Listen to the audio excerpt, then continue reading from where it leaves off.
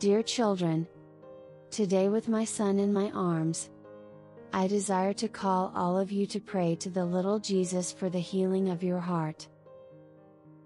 Children, often in your heart sin rules which destroys your life and you cannot feel God's presence. That is why, on this day of grace, when grace is spreading throughout the whole world, surrender your life and your heart to the Lord, so that the Lord may heal them with His grace.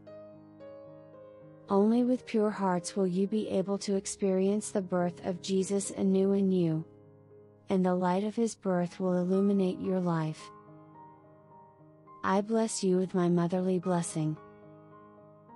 Thank you for having responded to my call.